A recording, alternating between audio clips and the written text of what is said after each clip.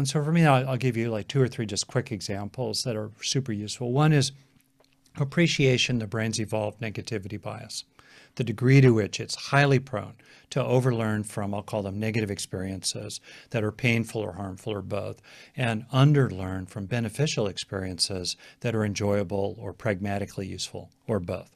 And when you realize that your brain is like Velcro for bad experiences, but Teflon for good ones, as I say, suddenly that orients you in a new way in your practice. You start to appreciate with a certain humility that it's not just enough to witness the streaming of consciousness. We need to actively work with the mind to pull weeds and plant flowers there in physical systems that are very fertile for weeds and tend to hold on to their roots and they're like stony ground for most of the positive qualities, the flowers we want to cultivate. Bingo. That's super useful.